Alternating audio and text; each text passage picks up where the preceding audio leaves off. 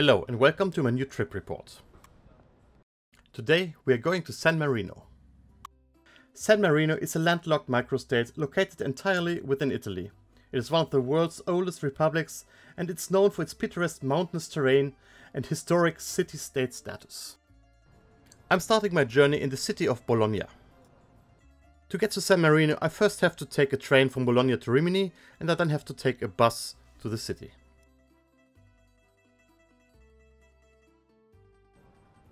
This video was made when masks were still mandatory in Italy, in case you wonder about it. I'm taking a regional train down to Rimini. The ride will take about 2 hours.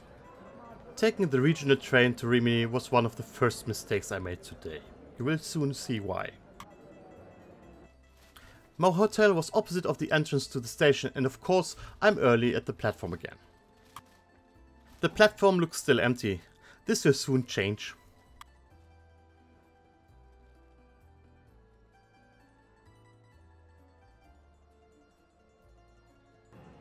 There's the train, and my main mistake was that I didn't think about that Easter Monday is the highest holiday in Italy as it seems. The weather's nice, Rimini is known for its beaches, so everybody was going down to Rimini.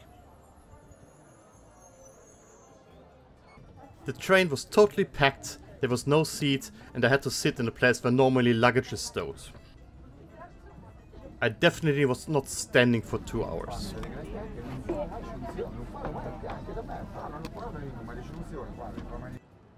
Finally, we arrived in Rimini and it was just a beautiful warm day.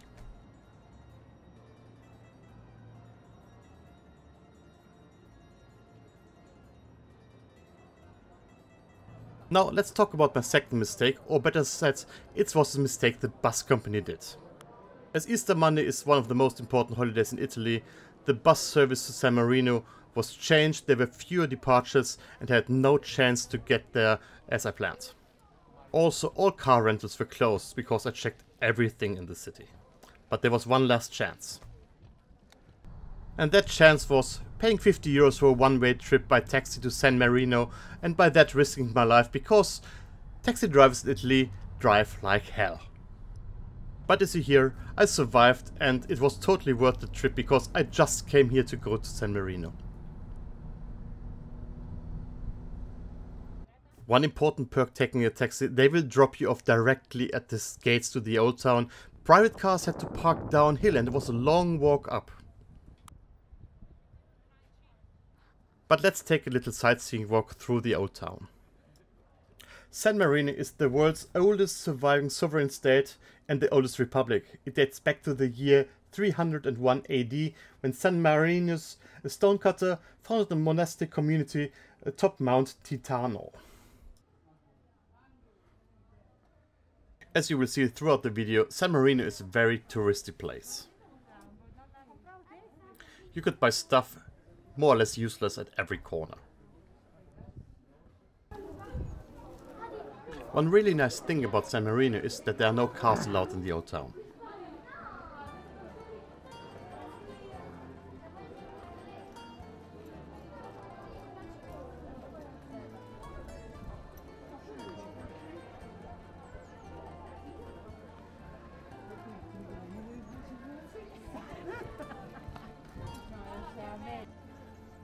From the old town of San Marino you have a great view around the area.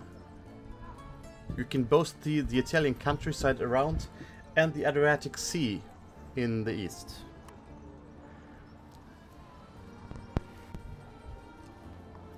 The language in San Marino is Italian, but most people here speak English because it's a tourist destination.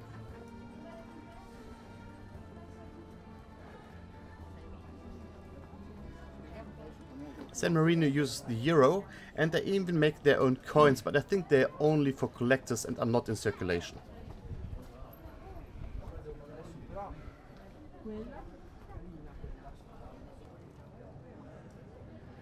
The Basilica di San Marino, also known as the Basilica di San Marino e San Leo, is one of the main religious landmarks in San Marino.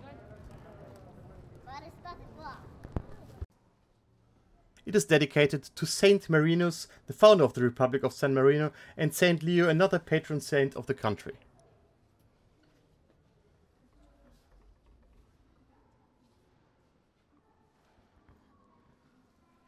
The architecture of the basilica is characterized by a neoclassical style with impressive columns and a grand facade.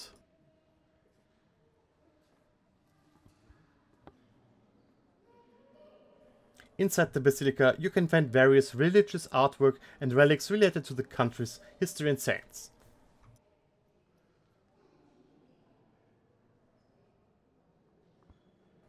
This is also one of the main tourist attractions in the city.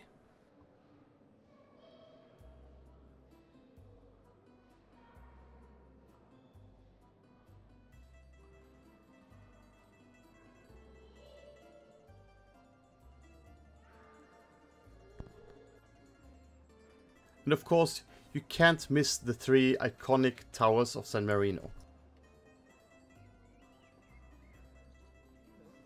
When you walk through the old town, you will automatically visit most of these towers. The three towers are called Guaita, Chester and Montale, each with its unique history and charm.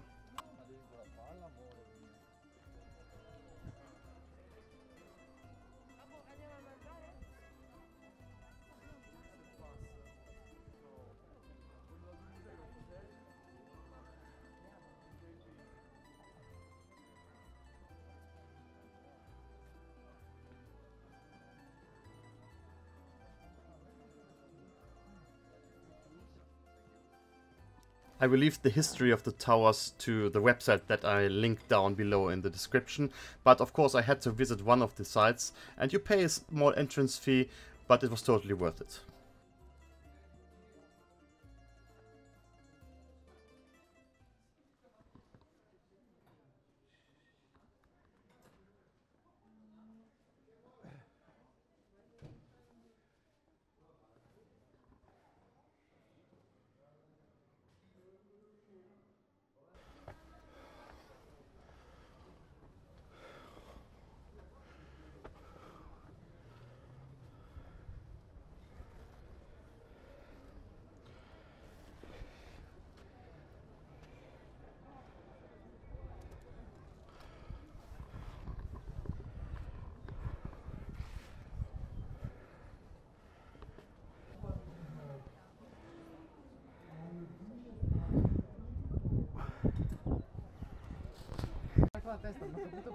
This tower is just fantastic, and you will see the view is amazing, and I think it was quite important to see what happens around you.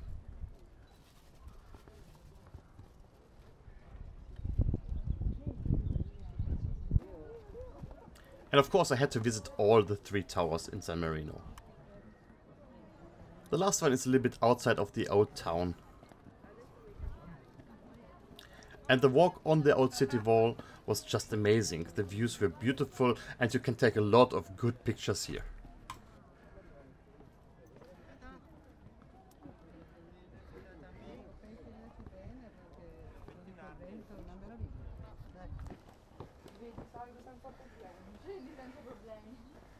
And from here you can see Rimini and the Adriatic Sea to the east.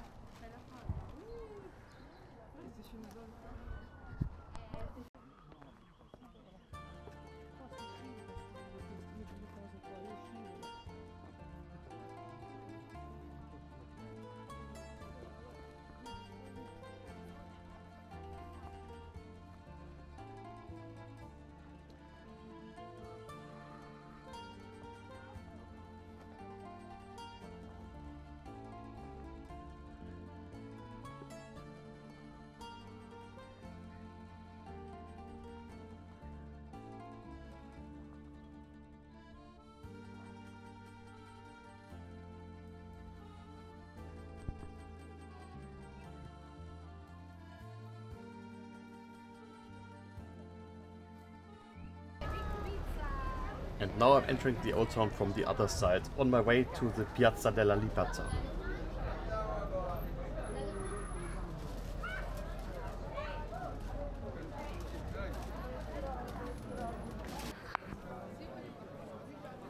The Piazza della Libertà is the main square in San Marino's capital city and offers a charming setting for visitors. It's surrounded by historic buildings, shops, cafes, and often hosts local events. The building behind the statue is the Palazzo Pubblico, a significant landmark in San Marino.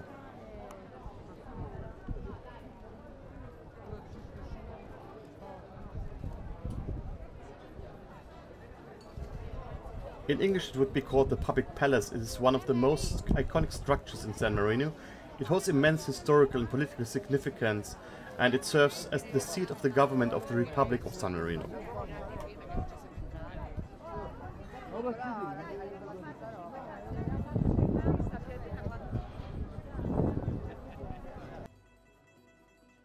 The palace is open to the public, and for a small entrance fee you can take a tour through the whole building.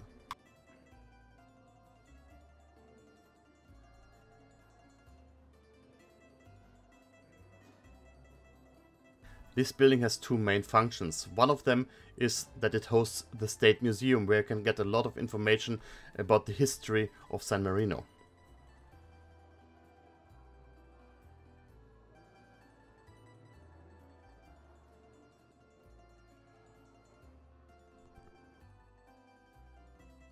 The other function is that it is the seat of the government of San Marino.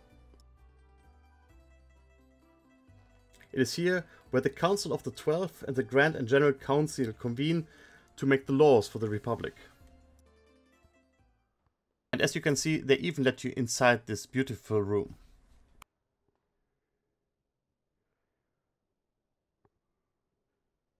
Only one thing left for the day. After a beautiful walk through the city, I have to get back to Rimini to catch my train back to Bologna. And of course I had to take a taxi back to Rimini. The San Marino taxi cost me about 60 euro. The waiting time for the taxi was not 15 minutes as I was told, it was more about 40 minutes. The driver wanted cash payment, so we had to stop at an ATM on our way back. The driving style of this driver I would describe as a little bit more adventurous. Signs and lines were only useless information for him. And of course I had to take a totally overfilled train back to Bologna, and this time I was sitting on the floor in the aisle. Thanks for joining me on my little trip today. And as always, I hope you have enjoyed the trip report. Now would be the perfect time to subscribe to my channel. And of course, you're welcome to leave a like, a comment and hit the bell. Thank you for watching, see you on my next trip report, and until then remember, to travel is to live.